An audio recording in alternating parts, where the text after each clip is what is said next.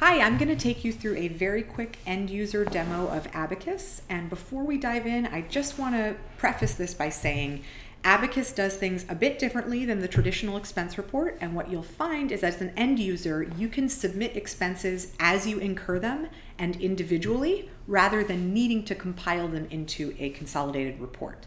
This gives you more flexibility, and also if you're out of pocket, if it's a reimbursable expense, means that you can get paid back a lot sooner. So bear that in mind as I take you through the product. Okay, so Abacus is a software that you can obviously use on your phone or on the desktop. I will start with the mobile experience and then take you into what you can do on the desktop. So you will download the Abacus app to your iPhone or your Android. And if you are a corporate card user, you will sync your corporate card. We will provide instructions for this, but you'll sync your corporate card to Abacus and we will begin ingesting card feed in real time. If you are a user who has reimbursable expenses, you will connect your personal bank account to Abacus so that we can reimburse you directly.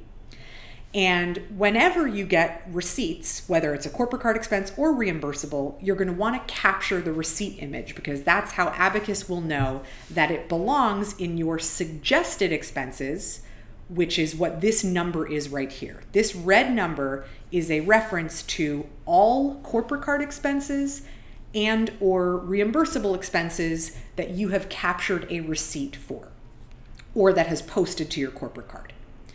So if you are traveling and you go out to lunch and you get a physical receipt, you are going to snap on this little icon right here to capture the receipt image.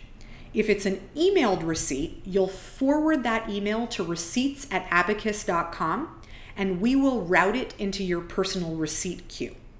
So all you have to do is remember to capture the image and Abacus basically does the rest of the work. So whenever you want to take care of your expenses, either at the time of incurring the expense or a couple days later, you'll just click right here. And here Abacus will have parsed out as much information as we can from the receipt image. And if it corresponds to a corporate card transaction, we will have matched it to that corresponding charge once it posts. So let's say we want to expense the Maison Kaiser lunch. Abacus has filled in the amount, the vendor, the date of the transaction. You will have had the opportunity to write down a little note as to the business purpose. If you forgot, then here's where you'll type it in. And then you add a category. So travel meal. And if that is all the information that your administrator has configured Abacus to require, then that's it. You just click send. If we require more information, you will know because additional fields will populate. You do not have to guess as to what information to provide. If your administrator needs it, they will have pre-programmed Abacus to prompt it for you. So if this is all there is appearing, you just click send and that's it. You just wait for your money. You can know at any point sort of where you stand in the expense process by looking at your home screen. This will consolidate pending, which are the ones that you've submitted and are awaiting review and approval. The middle section only applies to reimbursable, but it's the ones that are approved and awaiting payment. And then the bottom section, completed, refers to all the completed expenses that have been reimbursed if they're reimbursable or reconciled if they're a corporate card transaction. So on the desktop, very similar, consolidated view of your expense status here on the expense tab.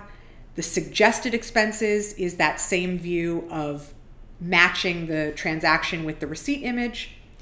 And then one thing you may want to do is if you're a heavy traveler and you want to group expenses together by the trip that you went on, we have this cool trips tab where you can create a trip. Let's give it a title, NYC trip, define the date range. And then once you've defined that date range, Abacus will know that any expense occurring during this date range very well may be associated with that trip. So let's go back to that same expense we were just looking at, which occurred during the NYC trip range that I defined. And now you'll notice there's this little trip designation, NYC trip.